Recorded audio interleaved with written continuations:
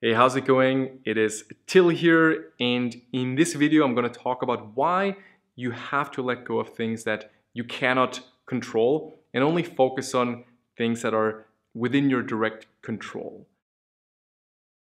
Now, if you're new to this channel, make sure you subscribe and hit that bell icon so you're notified whenever I upload a new video. And today I'm coming to you with a mobile setup. So I have my tripod here on my office chair, so I can actually move around and show you a little bit, what this office looks like here. Anyways, so basically, most people try to frantically control the things that are outside of their control. For example, Stephen Covey has this really nice concept where he talks about this, and he calls this your circle of concern and your circle of influence. So everything that you cannot directly control, everything that you essentially worry about, everything that you hope would be in place is in your circle of concern, right? That's the stuff that you are concerned about, things that you wish were in place, things that you hope for.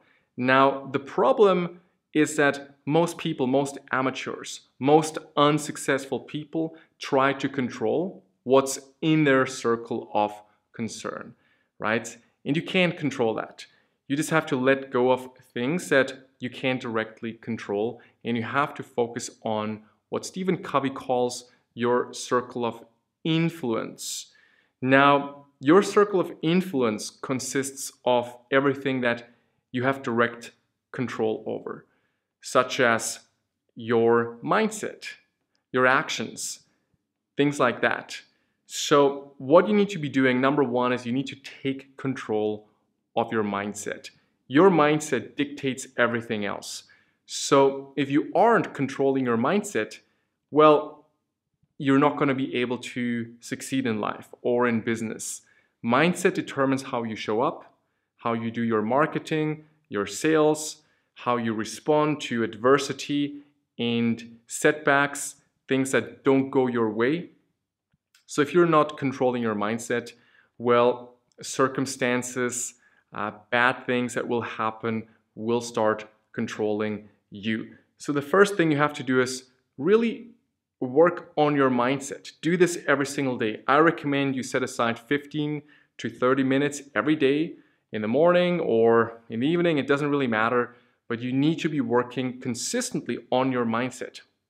I set every day, except for Sunday, 30 minutes aside in the morning, and I work on my mindset. I check out my vision boards. I read some affirmations. I read a list of character traits that I want to incorporate. And this is going to build momentum with time. The more you do this, the more your identity starts changing, and that's how you control, your perception and how you lead your life and how you lead other people and your business. The next thing you need to control is your actions, the most important actions in your business. So although you can't directly control what's happening around you, you can't control how much money is on your bank account right now. You can't just hope that you're going to have $1 million on your bank account and then it's just going to show up. The law of attraction in that sense is crap.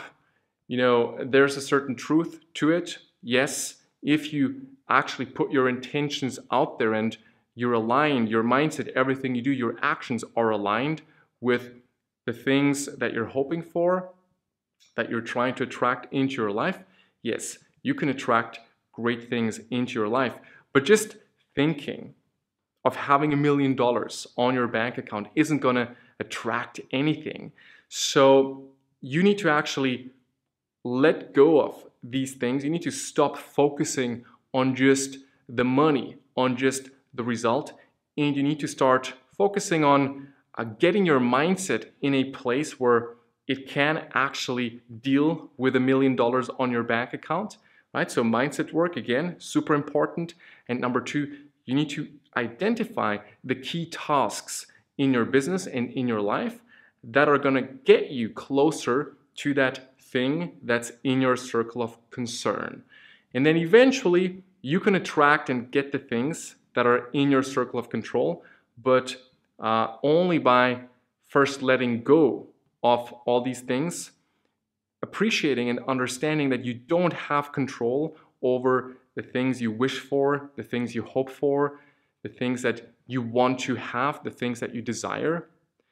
And then refocusing 100% of your attention, your energy, your time, your efforts on your circle of influence, so that eventually the things in your circle of concern are just manifested or attracted as a natural side effect of what you're controlling in your day-to-day life, in your personal life, and also in your business.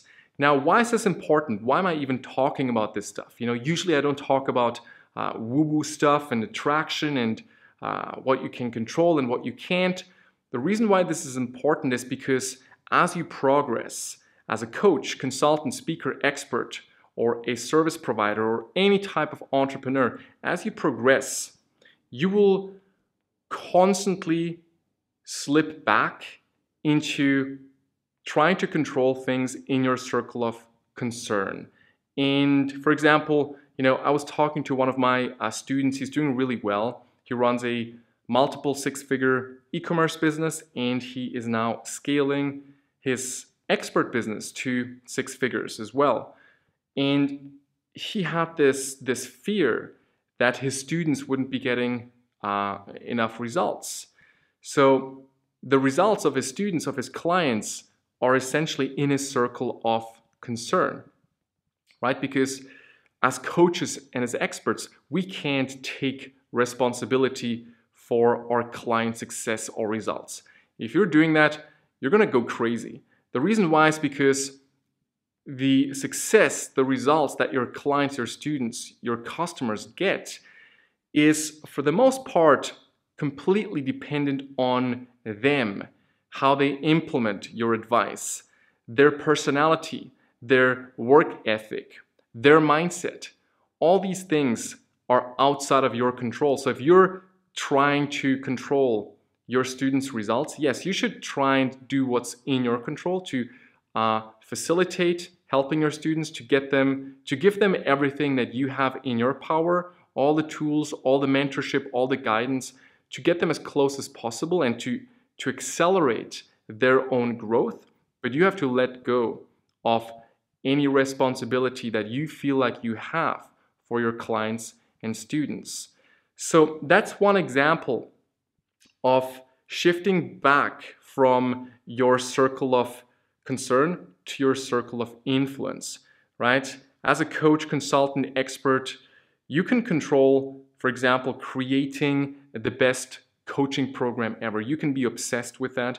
You can focus on that, and you have control over that. You can control always being on time.